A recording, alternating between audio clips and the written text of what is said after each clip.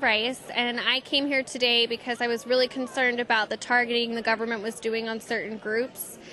I think anytime the government singles out a group to penalize them for their thoughts and their beliefs, we have a tyrannical government on our hands, and it needs to be addressed while we still have civil liberties and freedoms in order to do it with the First Amendment and the Second Amendment and all the others.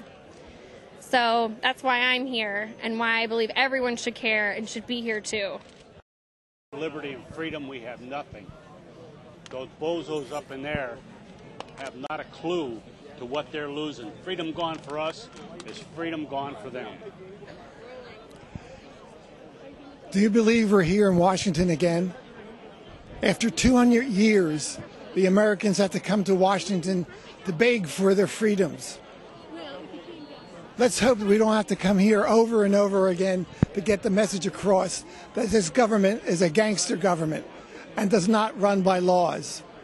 Please, all you Americans out there, please act now and bring this government to its knees and bring freedom back to our union. Hi, my name is Ryan, and I'm here today because I'm really concerned about what's happening with our country, and quite frankly, I don't want to be here. It's kind of an irritation.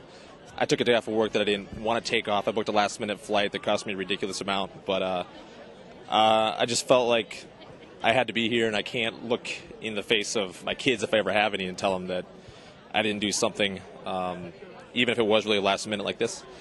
I think that if we let this immigration shenanigans happen, that it could be the end of America as we know it, and this is it. This is the line in the sand, and I know we've kind of said that before with things like Obamacare and many other issues, Obama getting elected the second time, but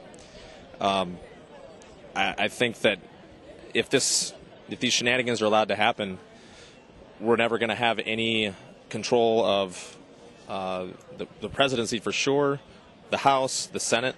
It's all going to be controlled by progressive liberals, and that's it. But you got pride and you're proud you do.